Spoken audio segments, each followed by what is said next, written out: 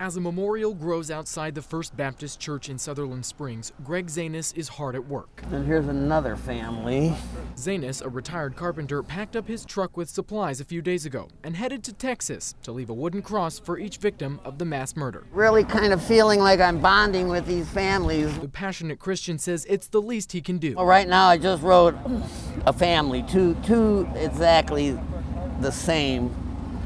And I just can't imagine how devastated the rest of the people are when they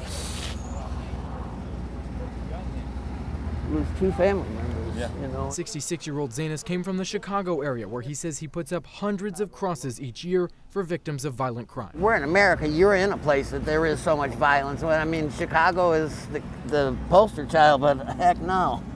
You can't go to Orlando or Vegas and enjoy a vacation anymore. Hoping to send a message of strength. Just trying to be kind of a role model for, you know, for kind of the working class people. I know the pastor's got all the answers, but actually, again, I'm the guy building those churches and those houses.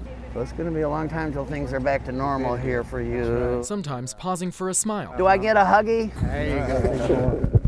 And a prayer with people passing by. In a church of all places, and just have faith that it's going to be back to normal someday.